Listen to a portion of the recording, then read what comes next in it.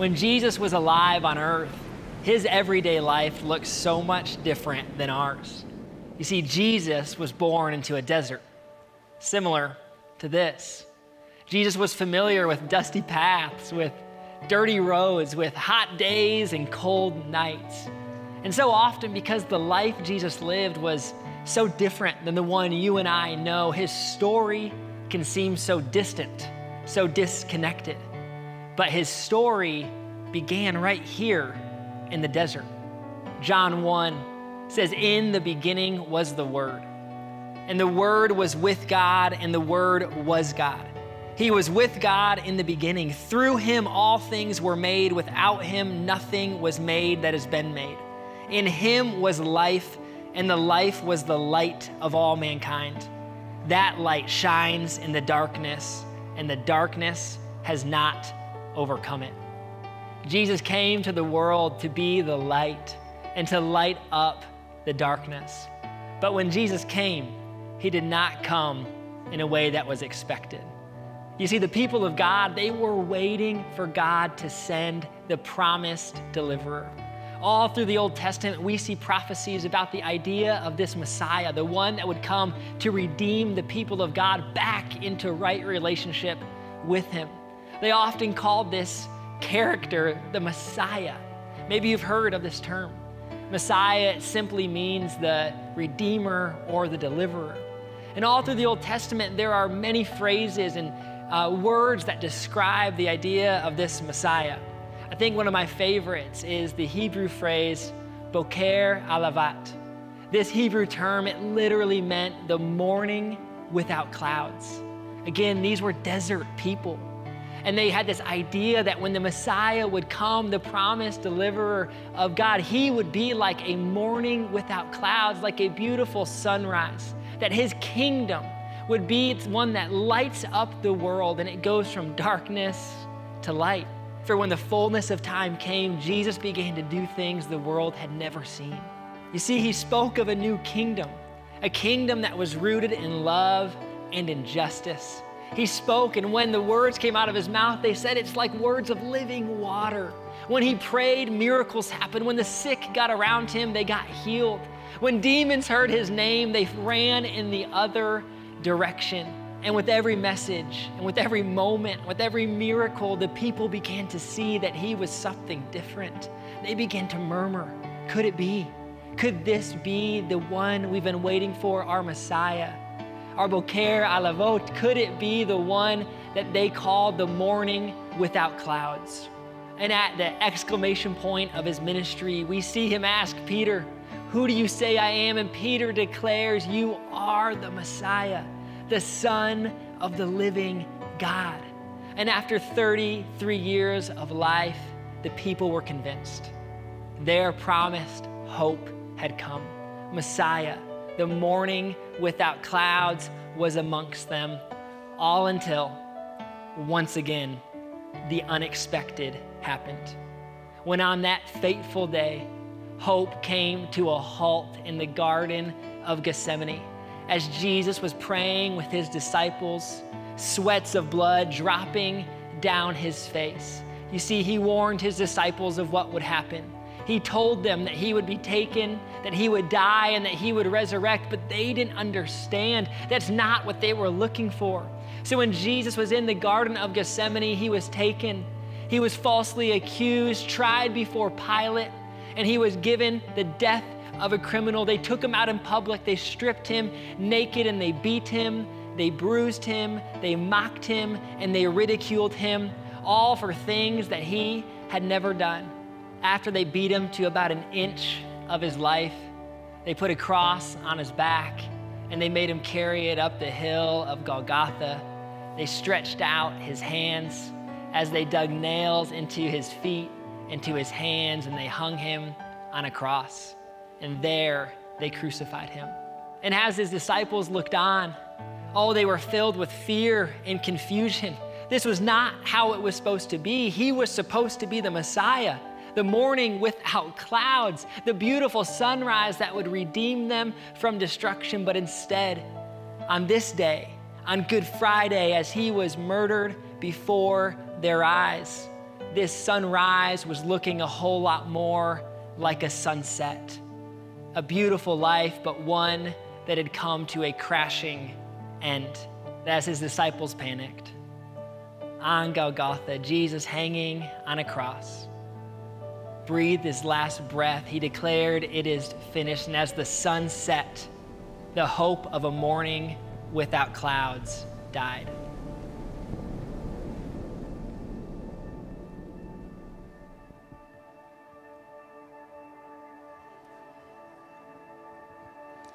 On a hill in Israel, mercy spoke for me. Mercy spoke for me. Oh, mercy spoke for me. It was on Golgotha's tree. His death brought liberty. His death brought liberty. Oh, his death brought liberty.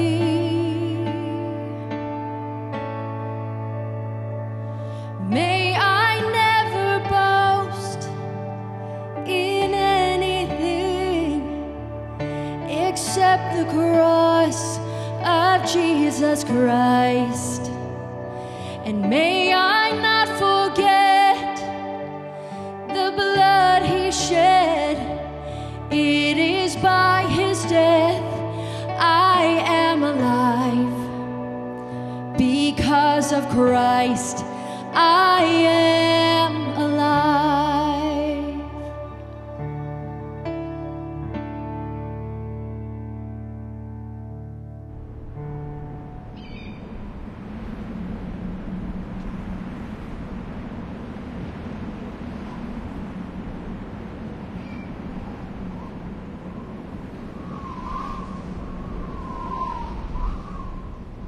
Now from the 6th hour until the 9th, there was darkness over all the land. And about the 9th hour, Jesus cried out with a loud voice, saying, "Eli, Eli, lama sabachthani?" That is, my God, why have you forsaken me?" And Jesus cried out again with a loud voice and yielded up his spirit. Then behold, the veil of the temple was torn in two from top to bottom. The earth quaked, the rocks were split, and the graves were opened. What is it about darkness that can make us feel so afraid? I remember as a kid, when I would wake up in the middle of the night, in the midst of darkness, fear, it would just strike my heart. I felt alone. I felt afraid. And I knew the only way to feel safe again is if I could just get to my parents' room. And when I was a kid, there was a long hallway that separated my room from my parents'. And making that run in the middle of the night, it took all the courage that I had, but something funny happened when I would make it into their room in the middle of the night. You see, I wouldn't have to wake them up. I wouldn't have to make sure they knew I was there. I wouldn't even have to talk to them. All I'd have to do is grab a pillow, lay on the floor, and all of a sudden, I felt safe.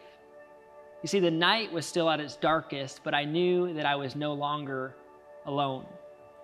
On Good Friday, when Jesus laid down his life, darkness covered the earth. And for the first time, the disciples were without their Messiah. And they responded a lot like I did as a kid. They felt afraid and alone.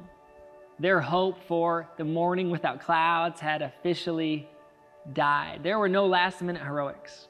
There was no angel armies that came to the rescue. And these disciples, they responded how a lot of us do when we feel afraid. They ran, they scattered, they even hid in caves, and they wondered if they would ever hear God speak again. The day in between Good Friday and Resurrection Sunday has often been called Silent Saturday. For on this day, Saturday, Jesus was silent. The women had anointed his body and laid him in Joseph's tomb. The cadaver of Christ was as mute as the stone which had covered it. He spoke much on Good Friday. We know that Resurrection Sunday is coming, but on Saturday, Jesus is silent. Easter discussions, they tend to skip Saturday. The resurrection or the crucifixion get all of our attention, but oh, may we never forget what happened on Saturday. See, I think a lot of us can relate to Silent Saturday. It's been said that hope deferred makes the heart sick. And I think all of us have experienced moments in life where the things that we hoped for, that we worked for, that they did not work out in the way that we had expected. And we were left feeling a lot like the disciples on Silent Saturday, feeling a lot like I did as a kid, in a place of darkness. Although Jesus was silent on earth to his disciples, he was anything but silent on Saturday, for on Silent Saturday, Jesus was still working. But the disciples did not realize, as they were contemplating the weight of the death of Jesus, is that even though he was dead in the flesh, he was alive in the spirit, and he went back down and took the keys of death, hell, and the grave. You see, it was in darkness that death was defeated. It reminds me of what the psalmist says, even when I walk through the darkest valley, I will not be afraid, for you are close beside me. May we never forget the importance of Silent Saturday. For it is on Silent Saturday that we are reminded that even when things are the darkest, we are not alone. That even when it feels like the hope of a sunrise has faded, that there is someone still working on our behalf, and there is a room at the end of the hallway that we can run to. But for the disciples, they didn't realize what was coming. For them, they were still lost in the midst of a silent Saturday. But the good news is that Sunday is coming.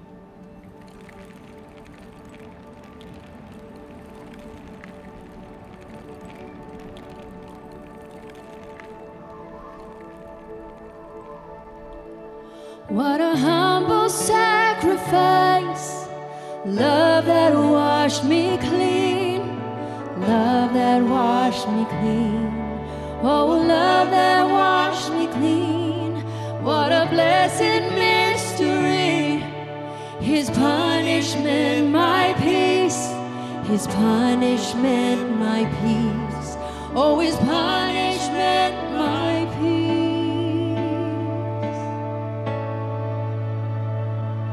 May I never boast in anything except the cross of Jesus Christ. May I not forget the blood he shed. It is by his death I am alive. Because of Christ I am alive.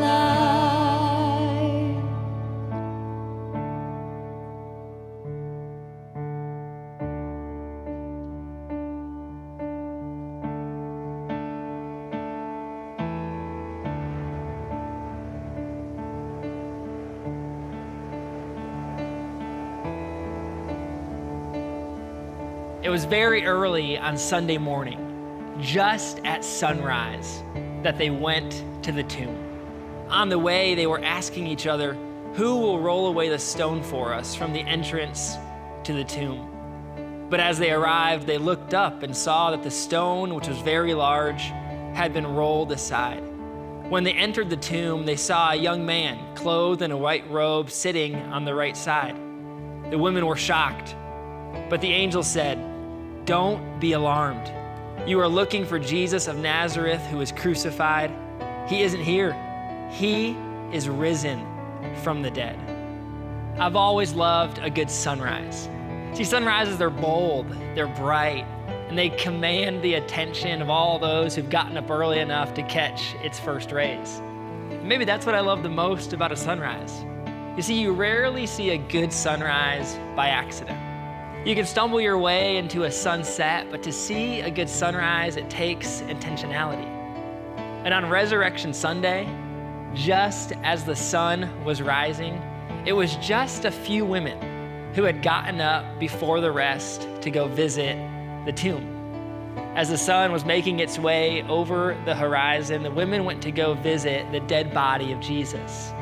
Now, they had long left the hope that he was the morning without clouds. They had with them spices and herbs to take care of the rotting body of Christ. But when they got there, oh, what a surprise they found. As they felt those first exclusive sun rays on their skin, they were the first to hear the good news that the sun had risen. Could you imagine being there at that sunrise? On Good Friday, they lost all hope as they watched the sun set on their dreams that Jesus was Messiah. On Silent Saturday, the loss of hope turned to hopelessness as they didn't hear a word from their Savior. But now, here they stand at sunrise at the empty tomb of Jesus. And the words that were said about him, they realized were true all along. He was their Messiah. He was their morning without clouds, but he just did not come in the way they expected. You see, on Good Friday, when Jesus was crucified, it was not hope that died with him, but it was our sin, our shame, and our guilt. On Silent Saturday, when darkness covered the earth, he did not leave them alone, but he was still working on their behalf as he went down and took back the keys of death, hell, and the grave. And now here on a Resurrection Sunday, like a morning without clouds, he has risen as King of Kings and as Lord of Lords, forever declaring that in him there is still hope. You see, the morning without clouds is not just a cute phrase, but it is our promise that the kingdom of Jesus will always light up every dark night. That no matter how unexpected things may feel, no matter how alone we may seem, that we have a promise in him that the sun will rise, that we can hold on to the anchor of hope. Now, if we're not careful, this word hope, it can sound cheap. In a complex and often painful world, it can sound like a simple Band-Aid we put on problems, but that is not the type of hope Jesus offers. You see, the type of hope Jesus has is one that's been to hell and back. For on Good Friday, hope was fought and forged for at the foot of the cross. On Silent Saturday, hope, it was tested and tried as Jesus went to the darkest place to get it for us. And on Resurrection Sunday, hope proved steadfast and sure at the empty tomb. No matter what we face, no matter how dark life may seem, there is a promise for you and for me. There is a promise of hope in him.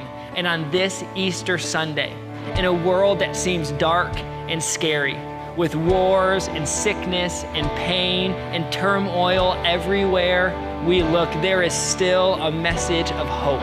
And that hope is not based on emotion or on hype, but that hope is based on the good news of Resurrection Sunday, that there is an empty tomb. There is a morning without clouds. There is a sunrise in your life on this Easter Sunday. There is still hope. All right, church, stand to your feet. Let's worship the risen King this morning.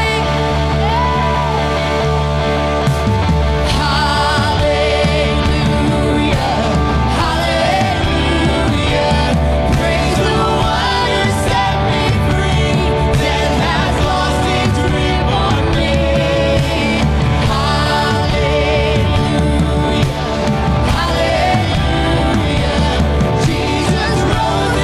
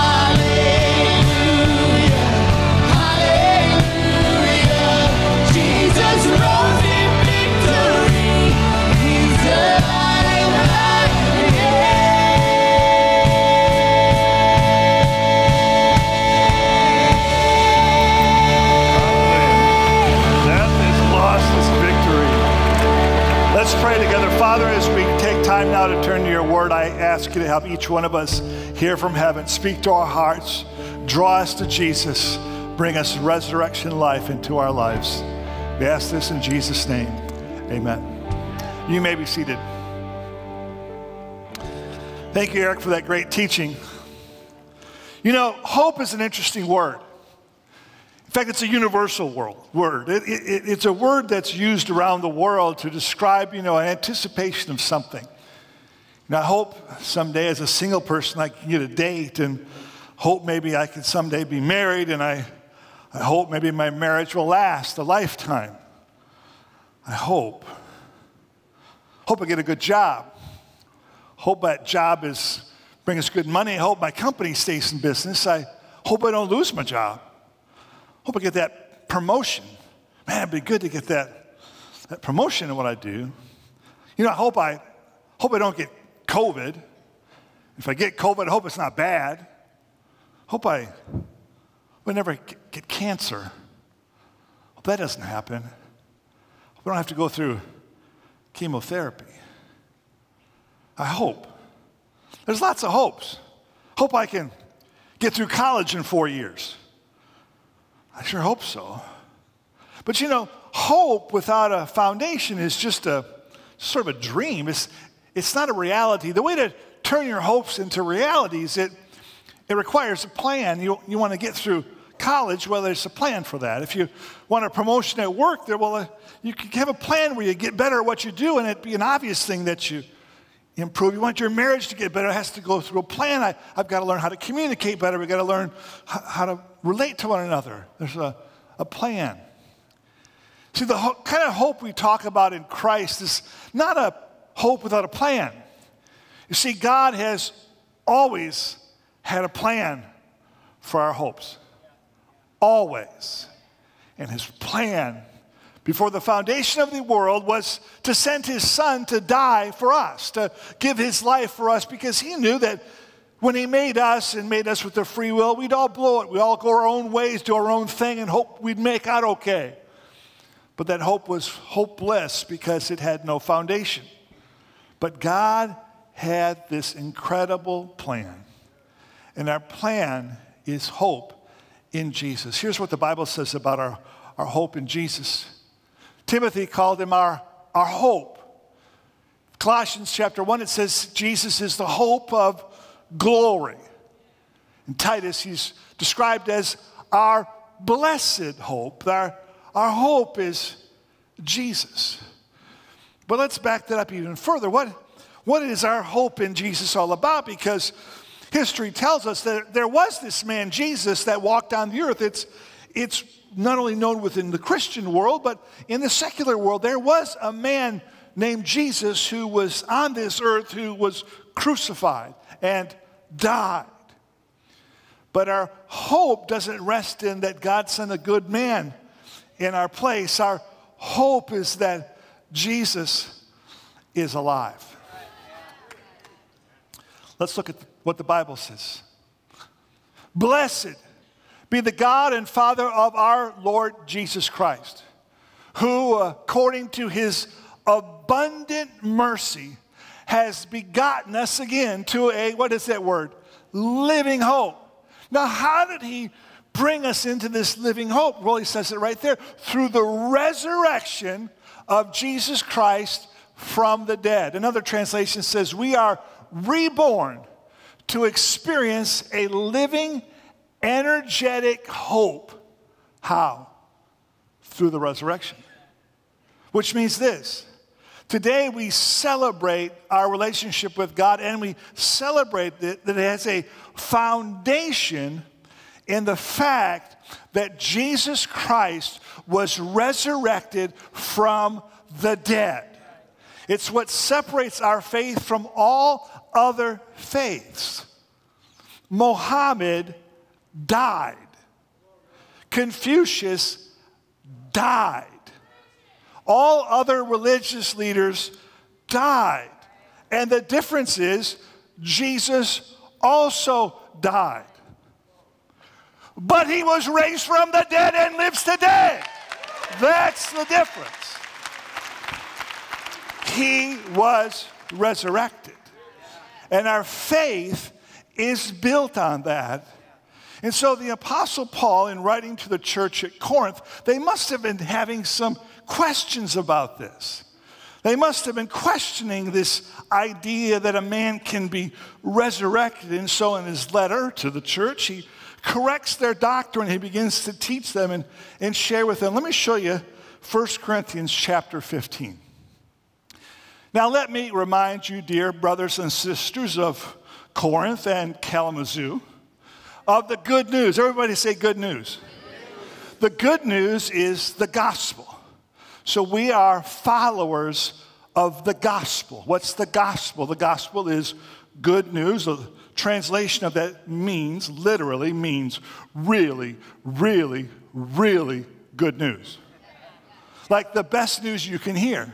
So Paul was saying to the church and saying to us today, I've got some really, really, really good news for you. Jesus is alive. That was the message. Not that Jesus walked on water, although he did. Not that he brought sight to blind eyes, although he did. Not that he helped the lame to walk, although he did. The news was what? He is alive. That's the gospel. He said, let me remind you of the good news I preached to you before. You welcomed it, and you still stand firm in it. Why? It's our foundation. The gospel, the resurrection of Jesus, is the foundation of which we stand. It is this good news, this gospel, that saves you if you continue to believe the message I told you. Unless, of course, you believed something that was never true in the first place. So what's he saying? He's directly answering their questions. Was this really true? Did Jesus really rise from the dead? Let's continue with this chapter. I passed on to you what was most important. This is most important. There are a lot of things we learn about life through Scripture. A lot of things we learn about life through Jesus Christ. But the most important thing we learn is he's alive. So I passed it on to you. Christ, now listen to this. Here's what he passed on. What was passed on to him? Okay, here it is. You ready? This is the gospel. You say, well, what's the gospel? Here it is. Here it is. Christ died for our sins just as the scriptures said. How did he die? We all know he was crucified. Now, let's talk about that. He was crucified. He was killed by experts at killing people. Crucifixion was not just something where they hung somebody on a cross and then waited to see what happened. No, it was a horrible death. First, they beat the prisoner to, as Eric said in the video, inches of his death. Then they nailed him to the cross to allow him to ultimately be suffocated. They had to hold their bodies up because as soon as they began to fall, their bodies, they couldn't breathe. And then finally, they would suffer and die. A horrible death. That's why when they wanted to speed up the crucifixion, they would break the legs of those that were being crucified so they could no longer hold themselves up. They came to break the legs of the two men on either side of Jesus and Jesus on that hill that day. And when they came, they realized that Jesus was already dead. So they broke the legs of the other two, allowed them to die, and then they took a spear and they thrust it into the side of Jesus and broke into the sack that covered or that surrounded his heart, and blood and water came out. There was no question. Jesus was dead. He was dead. Let's keep reading. He was buried. Again, you know the story. Joseph of Arimathea, a very wealthy man, a man of influence in the Jewish community, well known. He had a burial plot that he had purchased. It was a location. He owned it. He had the title for it. It was his. It was marked for him. So there was an actual place they took the body. Now, when they took the body there, the Roman government wanted to make sure that no one messed with the body. So they took a stone and they rolled it over it, and then they put the Roman seal over it. Now, why is that important? Because the Roman seal said this property Joseph is no longer yours. It now belongs to Rome forever. Don't touch the seal. Jesus died. He was killed by people who were experts at murdering people, and he was buried in another man's tomb. Number 3, but here's the good news of the gospel. And he was, say it with me, raised from the dead. He was raised from the dead on the third day, just as the scriptures said. We call that being resurrected. What is resurrection? It means you were alive, you died, you were made alive again to never die again. That's the resurrection. And that's what he wants to share with all of us. That's the life he wants for us. That we identify with his death, we identify with his burial, and we identify with his resurrection life that he brings for all of us. Let's keep reading the scripture. He was seen by Peter, and then by the 12. After that, he was seen by more than 500 of his followers at one time, most of whom are still alive, though some have died. Then he was seen by James, that's his brother, and later by all the apostles, and last of all, listen to this, though I was born at the wrong time, Paul says, I also saw him. Why is that important? Well, again, we're saying that our faith totally rests on Jesus being resurrected, on Jesus being alive. Paul just said, hey, there's over 500, as I write this, there are over 500 people who will acknowledge this. They were eyewitnesses to him being alive. They saw the scars in his hands, on his feet, and his side. They saw him. And if I'm telling a lie, they could stand up right here and say, that's not true. But it is true. He is alive. He is alive. Let's keep reading. But tell me this. Since we preach that Christ rose from the dead, why are some of you saying there will be no resurrection of the dead? He now gets into the questions they're asking. For if there is no resurrection of the dead, then Christ has not been raised either. And if Christ has not been raised, then all our preaching is useless, and your faith is useless. One translation says, all our preaching is like smoke and mirrors. We've been lying to you the whole time. Let's keep reading. And if we apostles would all be lying about God, for we have said that God raised Christ from the dead, but that can't be true if there is no resurrection of the dead. And if there's no resurrection of the dead, then Christ has not been raised. Let's keep reading. And if Christ has not been raised, then not only is our preaching useless, your faith is useless, and you're still guilty of your sins. And in that case, all who have died believing, those who saw him and died, if that's all not true, then they are in Christ are all lost. But let's keep reading. And if our hope, everybody say hope. If our hope, if our foundation for living in Christ is only for this life, we are more to be pitied than anyone in the world. But in fact, let's say all this together. Ready? These last words. You ready? 1, 2, 3. Christ has been raised from the dead. Hallelujah. Amen. You see, that's the message. That's the foundation. You see, it is true. He is alive, and because he's alive, we can live. Resurrection, I was alive, but died, but made alive, and to die never again. That's the message of Jesus Christ to all of us. That's the blessed hope. That's why he is our hope. But you know, when I think about people, I think about people who live like it's Thursday. You know, life's good. Got a good job. My marriage isn't great, but it's okay. My kids, well, they're crazy, but they're all right. They're going to make it. I got a little money set aside. I got a nice home. I got a pretty good car. In fact, the home prices are really rising up. I'm doing better I thought it would. I kind of like this. I'm spinning a lot of plates, but I'm good. I don't really need God. Jesus, you do your thing. You be you, Jesus. Whatever it is you do that. I'm good. They're Thursday people. But we weren't made to live like Thursday people. But Friday comes. Thursday people say, I just hope nothing changes. But how many know life is like carrying a bucket of water? It's just sloshing all over. There's always changing. Life's always changing. But come Friday, what you've never expected, it happens. What? My spouse just told me they don't love me anymore. What? My kids just decided they're going to go a different lifestyle. What?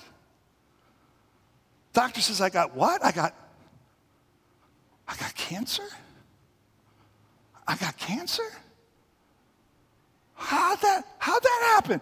Thursday was good. Oh, what happened to Friday? What happened today? Who died? My friend died? Oh my gosh. The last time we talked, we argued and now they're gone. I didn't expect Friday to come. Man, I hope I can get through this day. See, there are Friday people that are here right now. You're wondering, how am I going to get through today? But then there's Saturday. When you're a Friday person, you gather all your friends and family around and you encourage one another and you hope you can get through it. But then Saturday comes and, as Eric said, things get quiet. Saturday, it's silent. You don't hear anything. God, what happened? I was going along. Thursday was awesome.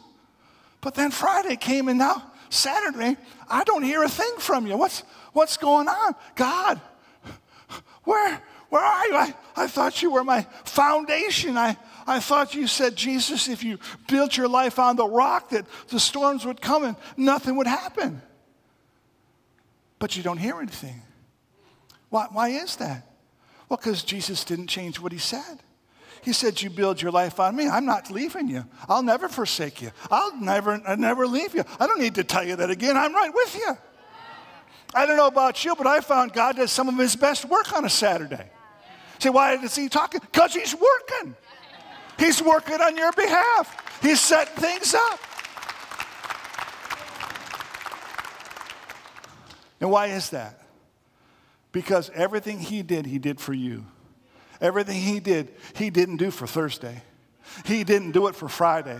He didn't do it for Saturday. He did it for Sunday, because your life is a resurrected life. Your life is a Sunday life. That's the life we build our foundation from. I don't know what you're building your foundation from, but I ain't building it on Thursday.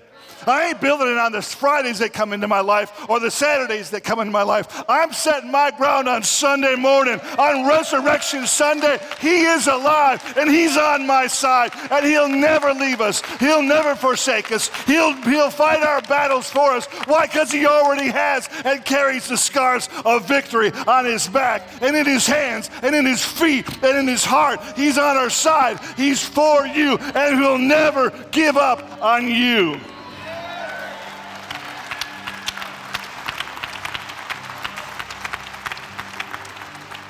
I'm here to tell you, on this Easter resurrection morning, there's still hope. Let's pray. Father, we declare that you are the God of all hope, and we choose to put our feet securely on the grounds of that promise, that you are our God and you are alive. In Jesus' name we pray. Amen. God bless you. Amen. Can we show our appreciation to my dad? What a great word. Great reminder. There is still hope. Anybody grateful for Jesus this Easter Sunday? Man, so good. Well, listen, as we close service, I just want to come and I want to help lead us in a prayer. One final prayer before we wrap our service up today, and that is to help all of us in the room to encounter this hope, to experience him. As it was shared, Jesus, he is the foundation of our life. Everything, all this hope we've talked about, it starts in a personal relationship with him.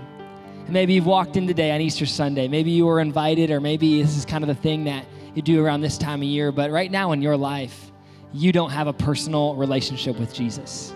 And you're hearing about him, hearing about hope in your heart, I believe has been stirred. And I want to lead us as we end service this morning in a prayer, simply to invite Jesus into our life. The Bible says that if we confess with our mouth, if we believe in our heart the Lord Jesus, that we would be saved, that we would encounter that hope, that our sins, they would be forgiven, that we would have a promise of eternity in heaven, but even better, we could experience heaven here in him on earth.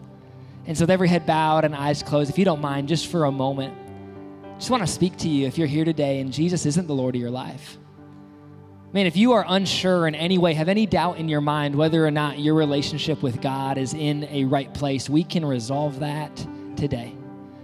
Maybe you at one point walked with him, that you were a Christian, but since things have happened in life that you've taken some steps away and you've taken a different path. Well, today is a great day to come on home. And in just a moment, I'm going to lead all of us. We're going to pray this all together in a simple prayer, doing what the Bible says, confess with our mouth, believe in our heart.